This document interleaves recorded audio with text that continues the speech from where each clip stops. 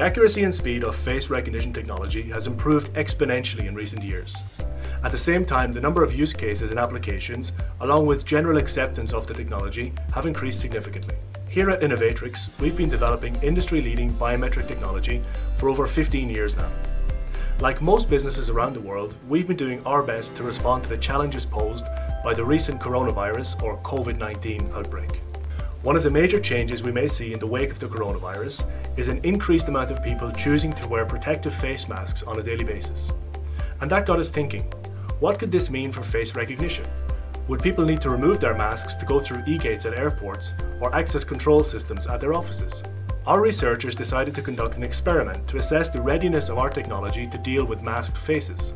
The results might surprise you. Here at Innovatrix, we have a face-activated entrance gate. As a person approaches the gate, the camera and the software behind it automatically detect the person's face. If the person is registered in the database, the gate should open seamlessly. Now let's see if this works just as well when Yarka is wearing her face mask.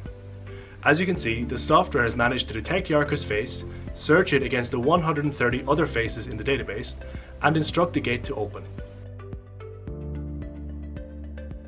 So we ask our employees and our friends and stuff like that to collect a couple of hundreds of faces with masks, extended with some images from the internet that are freely available to perform some accuracy tests.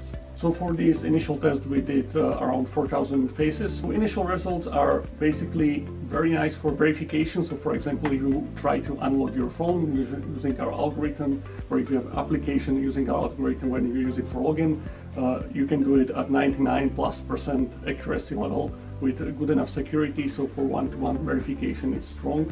But we also simulated a situation when you basically have hundreds of thousands of matches, which is like an investigation scenario. So for police forces, it may not find the result at the first place, but you can still search it in the top 50, top 20, which is good enough if you are trying just to identify somebody on a larger database. But you can do a lot of stuff right now with the current algorithm. So for example, if you enroll the people with the mask on into database or as a reference image, the accuracy actually increases because the algorithm takes this into account. And of course our R&D has all the images we have collected in compliance with every standard, so GDPR and stuff like that, and they are trying to improve the algorithm with this new data. So it's also, we are not keeping idle, we are not satisfied with the result, even though it's pretty impressive, but we want to get better, so probably newer version of our algorithm will handle this even much better. So there you go, our face recognition technology is able to detect and recognize people even if they're wearing a face mask. Next, we plan to test this on larger databases with hundreds of thousands of faces to see how scalable this could be. Stay tuned to our website and social media channels to find out how this progresses. And if you'd like to find out more, just send us an email to the address below. Thanks for watching.